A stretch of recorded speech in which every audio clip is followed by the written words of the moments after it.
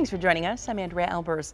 Today, a day of service in honor of Martin Luther King Jr. And there are several events and ceremonies in our area honoring his legacy. Among them, Old World 3rd Street is officially becoming part of Martin Luther King Jr. Drive today. This is a live look at the ceremony going on right now. Alderwoman Malele Coggs and Alderman Robert Bauman are hosting the renaming ceremony, and we'll show you a portion of this ceremony when they begin talking.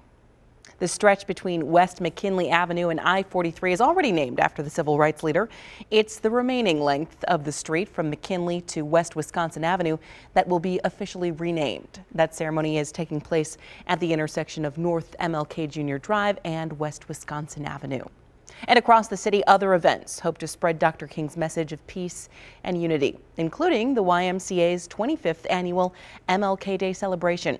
Our Elaine Rojas Castillo joins us with more from this morning's powerful presentation.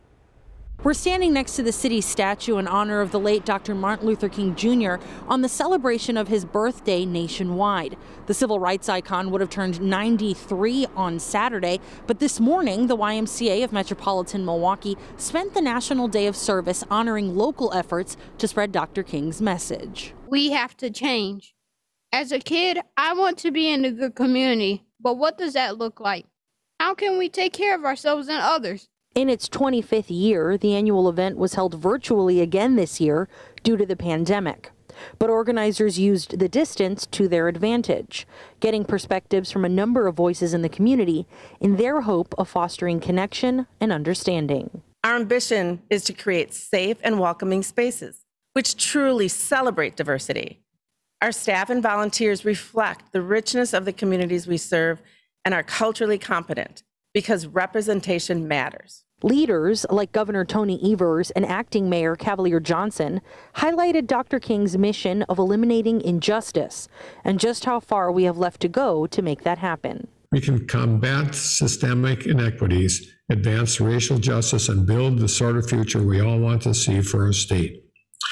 One that is more just, more equitable, and where every family and every kid can thrive. We must set our minds and our hearts to reach the beloved community. Let us reflect on our emotions and on our spirit. Through our nonviolent actions, we are the living legacy of the Reverend Dr. Martin Luther King Jr. And that legacy lives on in the hands of some of our community's next generation. It's all about change so the world can be a better place. We can have a healthy community. How? With me, you, and you. We should honor what Dr. King wanted, to have a beloved community. Change your souls, change your lives. And as the celebration came to a close, two key messages were made clear. While today is a federal holiday, it's a day on, not a day off, and no change is ever too small.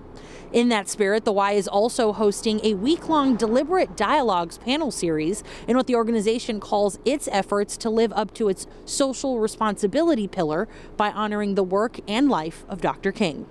Reporting in Milwaukee, Elaine Rojas Castillo, TMJ4 News. Thank you for that, Elaine. Meanwhile, tonight the Hone will light up in honor of MLK, and you can see it in person from dusk until 2 a.m. There are a number of celebrations around southeast Wisconsin today for MLK Day, including a commemoration at the Dr. King statue at 1 o'clock. If you'd like to see a list of those events, just scan the QR code right there on your screen, and you will be directed to that webpage.